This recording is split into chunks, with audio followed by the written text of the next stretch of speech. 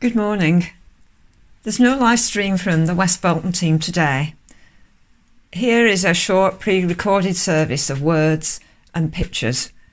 My name is Margaret, and if you've not seen me recently, that's because I've been on placement during Lent and last Sunday at St Mary's the Virgin in Prestwich.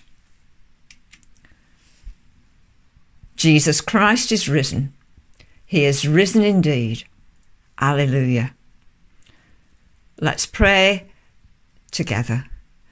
Risen Christ, for whom no door is locked, no entrance is barred, open the doors of our hearts, that we may seek the good of others and walk the joyful road of sacrifice and peace, to the praise of God the Father. Amen. At St Luke's this morning, we're going to be thinking in our prayers about 4 aspects or types of prayer: adoration, confession, thanksgiving, and supplication. For adoration, you may want to find a YouTube clip. My suggestion here is Thine be the glory, risen, conquering Son. We're then going to now move into a time of confession. So we'll just pause a moment to think over the last week. Like Mary at the empty tomb, we fail to grasp the wonder of your presence. Lord, have mercy. Lord, have mercy. Like the disciples behind locked doors, we are afraid to be seen as your followers. Christ, have mercy. Christ, have mercy.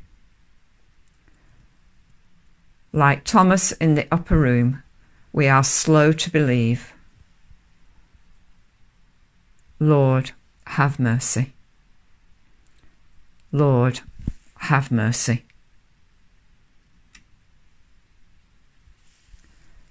Some prayers of thanksgiving. Thanks and praise to you, Jesus Christ, Lord of all, given the name above every other name, Jesus, Lord of all. King of righteousness, King of peace, enthroned at the right hand of majesty on high. Jesus, Lord of all. Great High Priest, living forever to intercede for us. Jesus, Lord of all. Pioneer of our salvation, you bring us to glory through your death and resurrection. Jesus, Lord of all. As we turn to prayers of supplication, you will have your own things on your heart which you want to ask God for. But we would like to pray as a team for our that God will be calling a new team rector for us.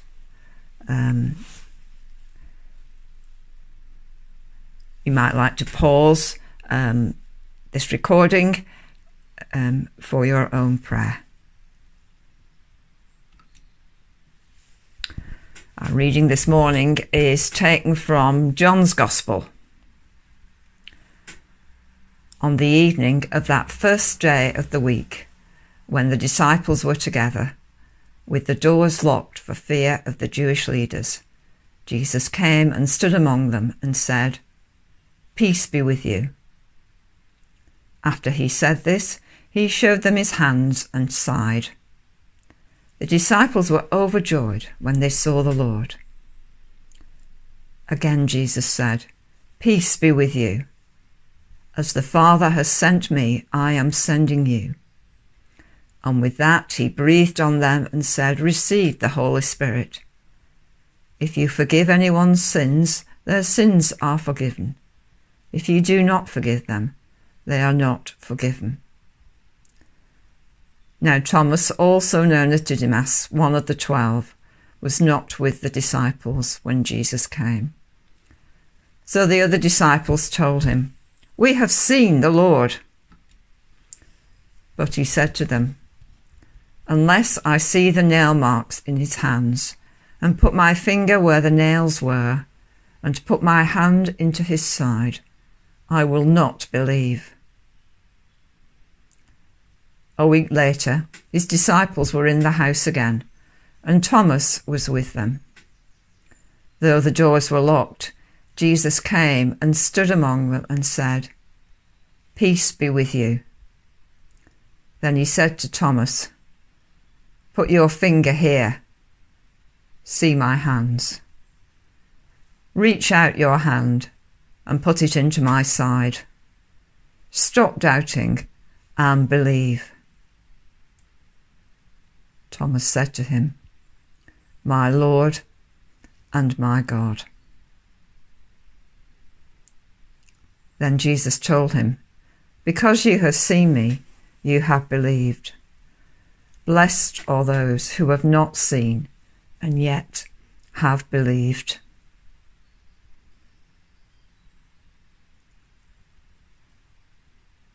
I'm giving a talk at the 9:30 at St Luke's this morning, and I'm going to be concentrating on how different people believe in God. We have, towards the end of this reading, Thomas's reaction. Unless I see this and feel this, I will not believe. And we see Jesus come to him and encourage him to physically put his fingers and his hands into those wounds. It doesn't look like Thomas actually did that, but immediately falls into worship. But we are among those who are blessed because we have not seen and yet have believed. You might want to pause this here and read again the gospel reading and see which part speaks to you this morning.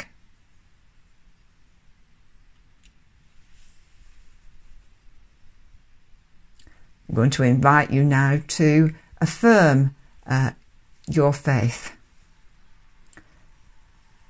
Do you believe and trust in God the Father, source of all being and life, the one for whom we exist? We believe and trust in him. Do you believe and trust in God the Son, who took our human nature, died for us and rose again? We believe and trust in him.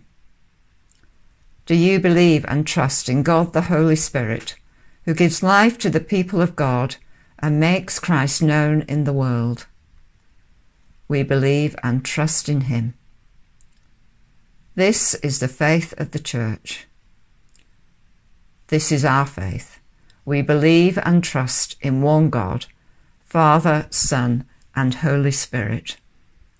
Amen.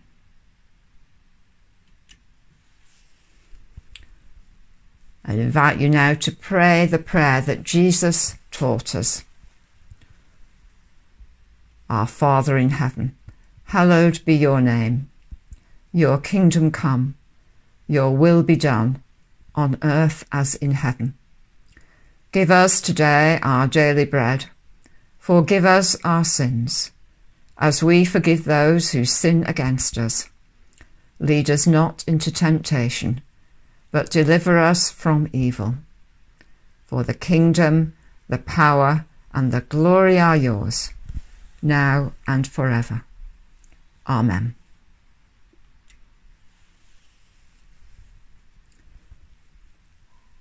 So may Christ, who out of defeat brings new hope and a new future fill you with his new life, and the blessing of God Almighty, the Father, the Son, and the Holy Spirit be among you and those whom you love, now and forever.